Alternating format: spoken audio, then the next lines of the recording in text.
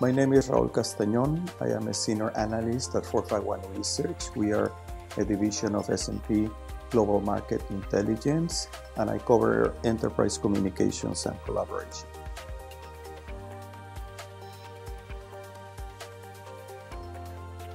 PTT 2.0 is one of the categories in our market map for cloud communications and collaboration technologies.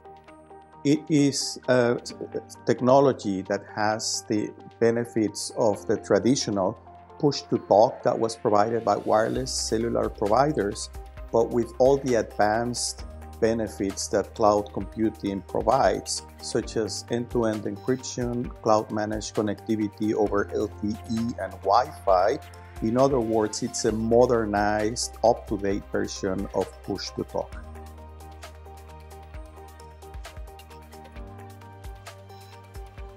Voice automation is now very common for consumers. Think about voice-enabled devices such as smart speakers, which we now commonly use to set our thermostat or handle our intelligent TV. Now, in the enterprise, it is the use cases that are driving adoption of voice automation. If you think about the type of work that frontline workers do, there are many opportunities for voice automation.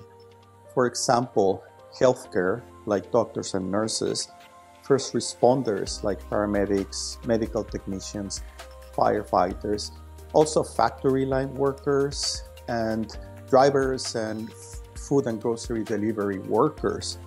All of these have become essential workers during the pandemic, and given the nature of their work, which requires a hands-free heads-up, meaning they have to be completely focused on their task, voice automation in the form of standard operating procedures makes a lot of sense.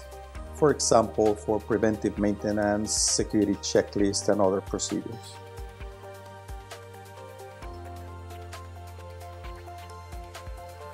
Access to knowledge bases has become very common for knowledge workers, but still a very big opportunity for frontline workers for different reasons.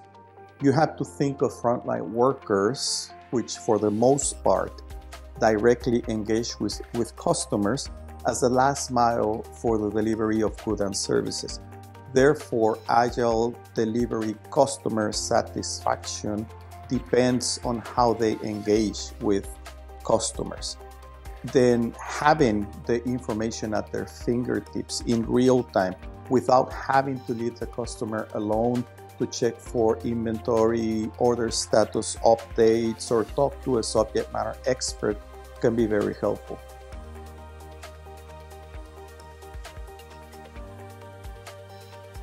The real-time communications and collaboration proved their criticality during the COVID-19 pandemic, thinking about the delivery of goods and services during the lockdown period.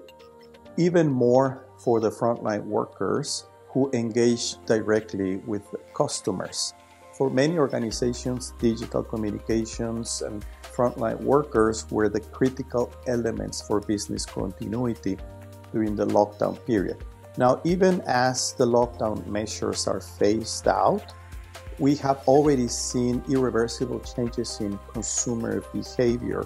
According to our Voice of the Connected User landscape, 1 out of 2 respondents are digital converts. This means consumers that tried new digital experiences for the first time during the COVID-19 quarantine and will continue their usage post-pandemic. This means that real-time communications for the frontline workforce will continue to be critical for operations in the post-pandemic era.